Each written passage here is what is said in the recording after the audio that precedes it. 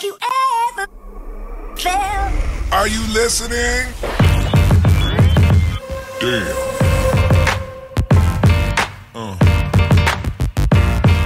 Yeah. Okay. Balik na tayo. Alam niya, buti na lang. Okay, ayusin nga natin ng konti yan. Okay. Yeah. Okay.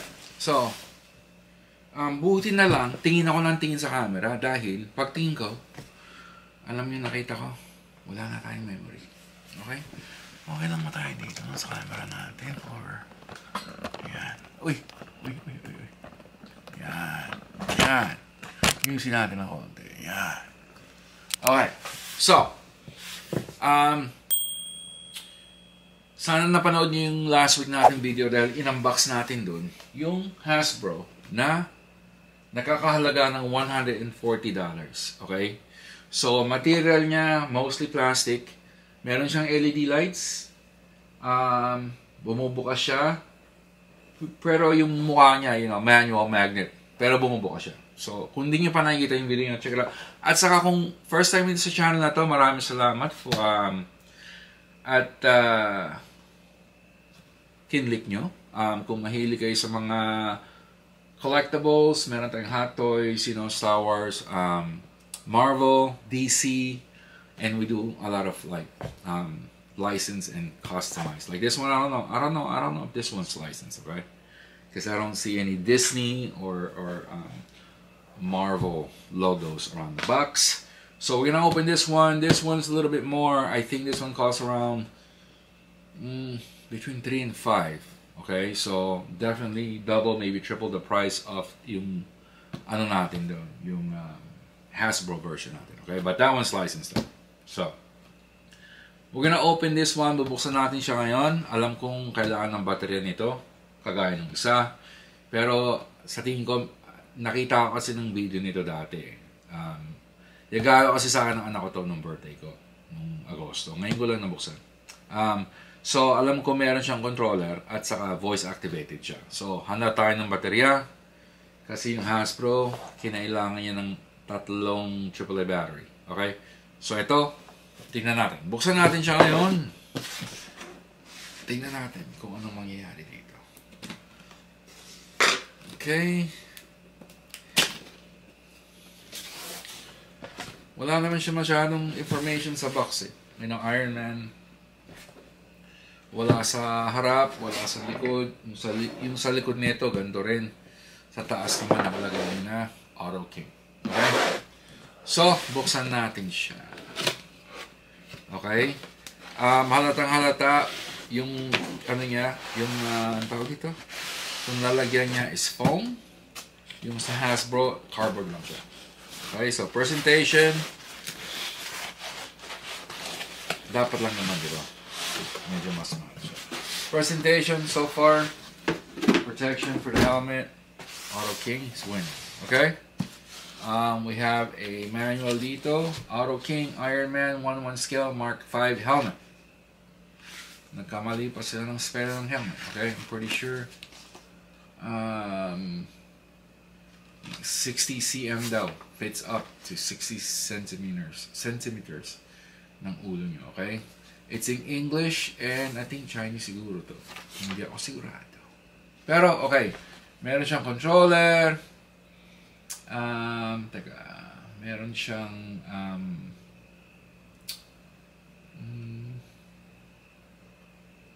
sensor sa kaliwang tenga.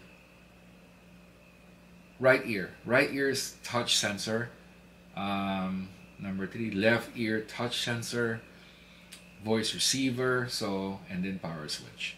So, battery pack. Baterya ang kailangan natin. Nakikita nyo ba yan? Baterya. 4 na AA, 2 AAA. Sa helmet, 4 yung 4 na AA, yung sa controller. 2 AAA siya. Okay, at saka ito yung voice command niya. Wake up commands, operation command. So, marami-rami siyang operation command. So, I can't wait na tingnan natin kung ano mangyayari dyan. Kailangan natin ito. Importante. Pag nawala niyo yan, ewan ko na lang. Anong amoy? Amoy sapatos na hindi bago. Okay. Remote control. Parang controller ng ano to ah. Sasakyan to. Okay. Alright. Ayan siya. Walang baterya. Okay. Medyo malamig siya sa hipo.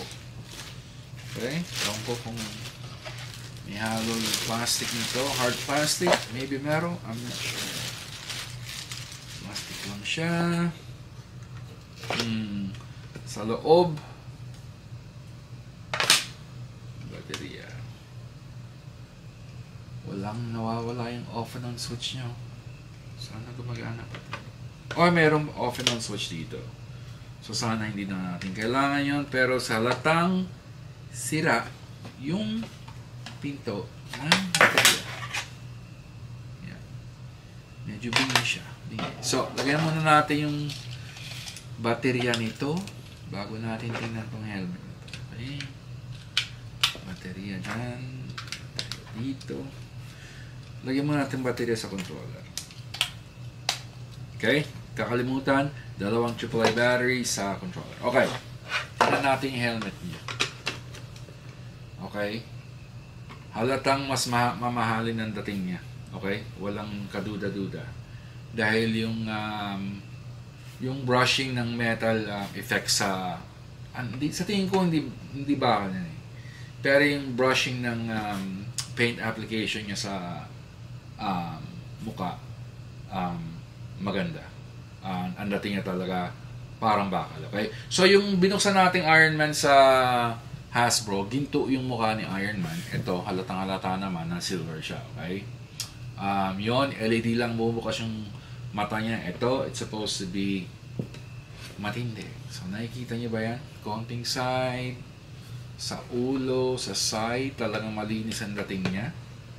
Yung LED niya medyo kahawig ng isa, pero ito mukhang wala siyang salamin, directing screen siya na. So tingnan na natin, okay? Lagay na natin siya sa side. Then siguro natin ang konting paborito nating microfiber na yellow dyan. Lagyan natin yung baterya. 1, 2. Ano yung pinagtatako ko? Ganyan talaga siya. Nakaano lang siya. Nakasabit lang siyang ganyan. Okay.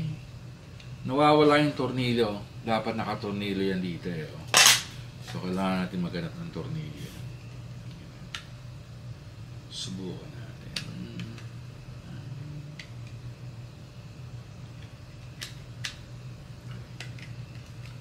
Sara ka kaya? Sasara naman siya. Okay. So wala yung switch niya doon. Switch sa ilalim. Yun ang iniisip ko. Okay. Maraming salamat. Tuwalita. Buksan natin siya. Ano kaya mangyayari? May tunog o wala? Ewan ko na lang. Baba ba? Taas. Uy. Uy. Uy. Medyo yung mukha niya medyo gumalaw. Okay. Gawin natin. Subukan muna natin yung controller na to. Bukas. Nakalagay dyan A, B, C, D, E. Subukan na natin ng A.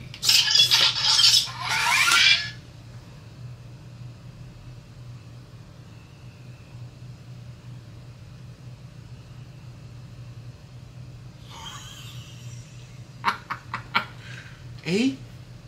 Ano nangyari pag pinag-ala yung A? Ay, umiilaw pa yung mata! Nakita niyo umiilaw yung mata! Umiilaw! Walang kwenta itong mga Hasbro ito. Ito maganda. Okay. B. Uy, ano nangyari doon? Bumukas lang siya ng normal. Okay. Yung isa, marami siyang effect. Ito, bumukas lang siya ng normal. Nakikita niya naman. Di ba? Okay. Sara natin siya. C. Namula yung mata. Okay. C. Yung mata pula. C. C uli, mata, puti. D, patay yung, bukas, patay yung kanyang ilaw. E, wala. Wala yung E. Okay. Okay. Nakikita nyo ba? Yan ang iniisip ko eh. Kung nakikita nyo. Okay? Kasi paano yun kapag hindi nyo nakikita? Nakikita nyo ba ng ganyan? Tingnan ko lang ha. Okay, tingnan natin. Nakikita nyo ba siya pagka ganyan? Kasi tumitingin ako doon kasi may delay eh. May delay yung kanyang okay, so, siguro naman nakikita nyo siya. Okay. Hawakan ko dito. Subukan natin itong voice activated na mga kalokohang okay. To turn on, you say Jarvis. Jarvis. Okay. Jarvis. Bakit wala? Okay. Baka kailangan buksan. Jarvis. Start system. Ewan ko. Sara natin siya ulit. Buksan natin. Baka kailangan ng reset. Okay. Okay.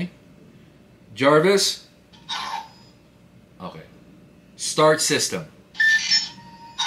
I am Jarvis.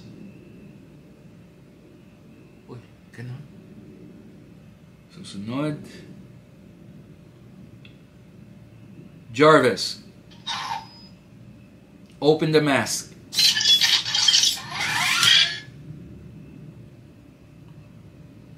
Ano pa? Wala na tayong kailangan. Ito lang kailangan natin. Jarvis. Close the mask. Diyos ko po. Sunod. Jarvis. Start combat mode. Jarvis. Start combat mode. Naka-sore eyes! Namula yung mata! Okay. Jarvis. Close combat mode. Ulit. Okay.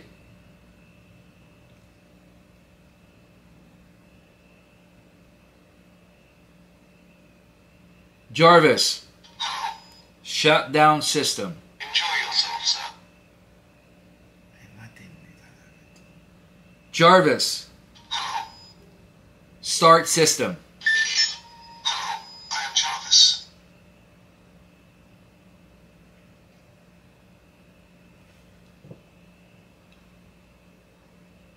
Oh my God. Matindi. Okay. Ito yung command niya. So, mga 6, 7, ganon. Okay? So, supposed to be, meron siyang left ear. Okay, touchscreen sa left ear. Nakita yan, okay? Sarado siya. Subukan natin yung kanan. Okay, yung kaliwa, dramatic opening. Yung kanan, regular opening. Okay? So, supposed to be matindi to. Okay, supposed to be pwede nyo siyang isuot. Pero I don't know. I don't know how to put it on. How to wear helmet. Gently press the back cover and the slides off the front with both hands to release the buckle. Okay. Nakita niya. Yun. Tumumpa siya ganun. Pero ang problema ko kasi, itong baterya, dapat ito may ano ito eh. Velcro siya eh. So, hindi ko lang alam kung paano natin susuot na wala siyang velcro. Okay? Baka isabit lang muna natin siya. Pero tingnan natin kung kasya. Kung kasya siya.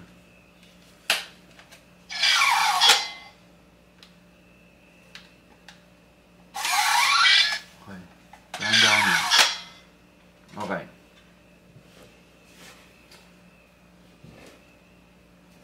So, kanan, automatic na bukas. Walang drama. Okay? Nakita nyo ba yan? So, kanan, sarado, walang arte. Kaliwa, may konting drama.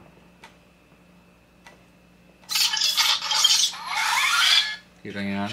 May konti siyang drama. Okay? Ganyan ko para makita nyo siya. Kikita nyo ba? Saan nakita nyo? Okay.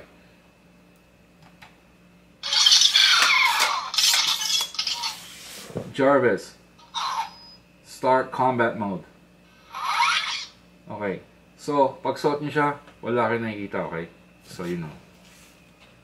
Parang lang na kung, yan. Ganyan. Kita, may nakikita ako. Okay naman yung kita ko, pero malapa. Jarvis. Close combat mode. Okay? Pag puti, wala kayong makita. Pag pula, makita. Okay?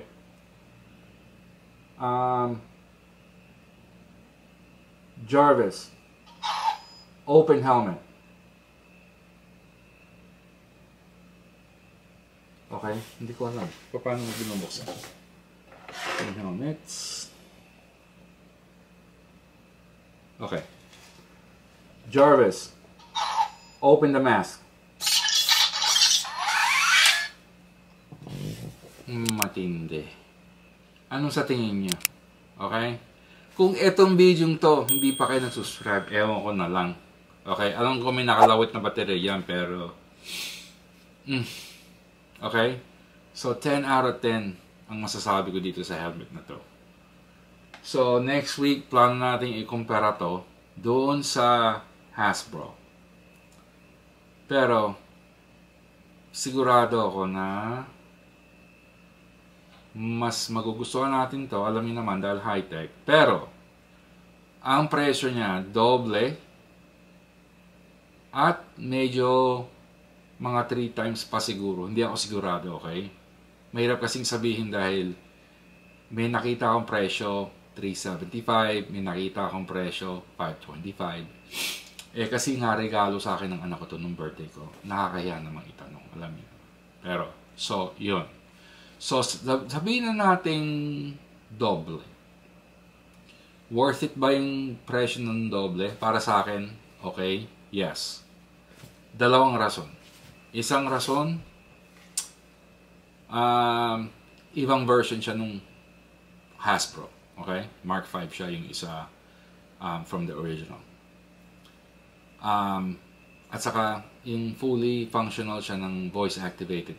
So, yung, I think the price right there, sulit siya. Okay? But, 10 out of 10 on this helmet. Okay? Komportable ba siya? Yeah. Komportable. Pwede yung suotin siya. Pwede kayo mag-cosplay. Walang problema. So, sulit. I guess sulit. Right? So, this one and the other one is 2 different helmets. Even though parehong iron. Ewan ko, ano sa tingin nyo? Mas gusto nyo yung Hasbro o mas gusto nyo to? Okay? Ipuwera na natin yung high-tech niya. Sabihin na natin yung dating niya lang. Silver yung mukha o yung gold yung mukha. Diba? Original talaga yung gold yung mukha. Diba? So, matindi. Matindi siya. Sara natin. Baka okay. So, huwag niyong kakalimutan tanggalin yung likod bago niyo siya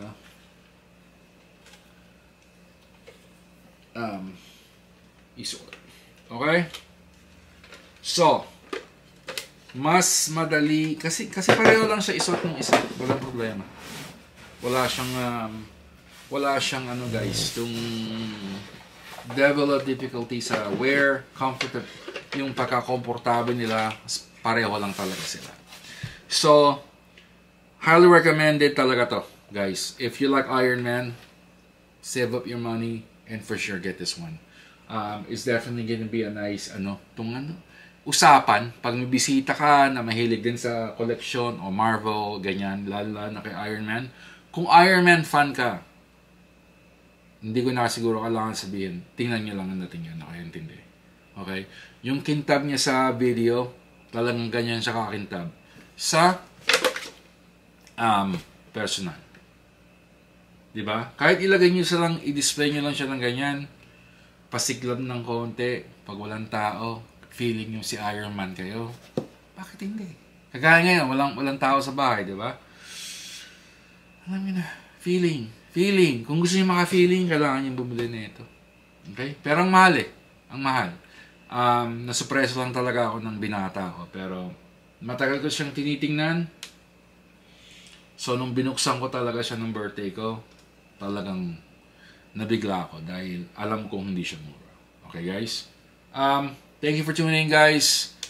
Kung nagustuhan yung video, kagaya na nabanggit ko kanina, subscribe naman kayo. Marami tayong Lego dadating. Meron tayong Star Wars na Lego. Meron tayong Marvel na Lego. Kararating lang ni Megatron. Diba? Nakita niyo yung unboxing ko ni Optimus Prime, Bumblebee, at saka ngayon si Megatron. Kararating lang. Meron tayong dalawang hot toys. So, kung interesado kayo doon, tune in. Click, like, and subscribe para hindi nyo turn yung bell nyo para pag nag-post ako, makita nyo. Meron kayong option panoorin o hindi. Diba? So, maraming salamat sa pananood. Until next time, guys. I'll see you on the flip side. Peace.